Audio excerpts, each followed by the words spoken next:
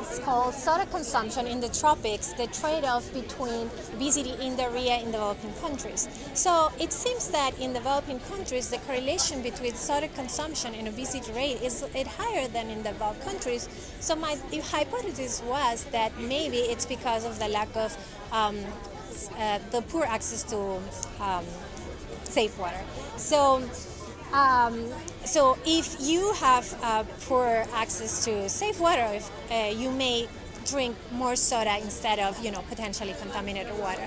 So basically, I exploited a natural experiment in Peru where the price of soda went down like 30 percentage point in the case of Lima, and the drop in price was not the same in all regions at the same time. So I exploit this huge drop in price in one place and also differences across regions.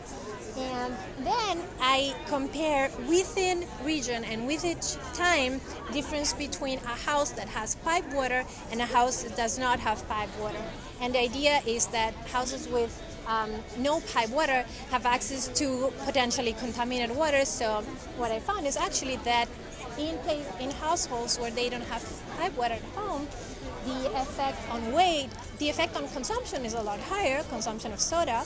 The effect on weight is a lot higher, but also the diarrhea goes down.